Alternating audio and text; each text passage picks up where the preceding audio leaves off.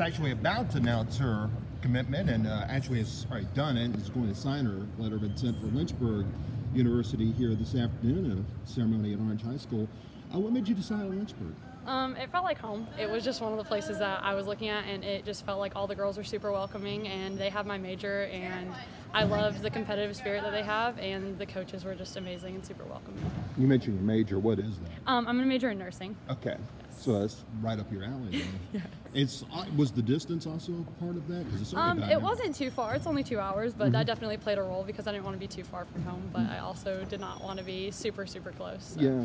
When you look back at this season, I mean, Orange won more games this year than any point in the last 15 years. So you're going away. What are your feelings going away from volleyball now from this school? It was definitely sad ending it, but also at the same time, it was a great legacy to leave behind, and for the younger girls to kind of follow in our footsteps, and hopefully they can go even farther in the future. So. Yeah. You finished second, got an automatic playoff spot, and you actually hosted a home playoff match, and that's something that happened here in quite some. Actually, you did it back-to-back years, which I'm not sure if it ever happened before. At least probably last time was Kelly when she played here. So, was the playoff matches, were they different in terms of intensity? I think, especially with our opening round with Fike, we came out with a very different intensity. Like we came out knowing we have to do this, and we really wanted another shot at Cedar Ridge, which we gave ourselves that shot. So. Yeah. What do you remember about playing volleyball here at Orange? I think it was just a lot of fun, overall, and we really pushed each other on and off the court, and there was a lot of growth. Looking back at my freshman year, I never would have thought, all of us would have been here at the places we were at our senior year. So.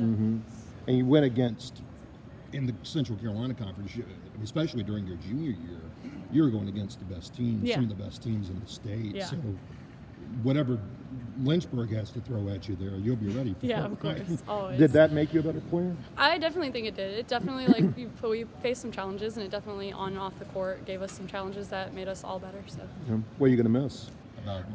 Definitely all the girls. I'm definitely going to miss all the girls and playing and being to have all those moments in the locker room and stuff when we come back. So yeah. Now, Erin Jordan Cornell told me that she was the mama bear. She definitely was. Yeah, she definitely was. What were you? I kind of felt like I motivated everyone. I just kind of, when everyone's down, I was like, all right, let's go, let's refocus, and let's just keep pushing through. Yeah. So. Well, that'll be the role that you left behind. Yeah. And it's taking you all the way to Lynchburg and played D3. Not a lot of players go to college, but Ashlyn managed to do that. Congratulations. Thank you.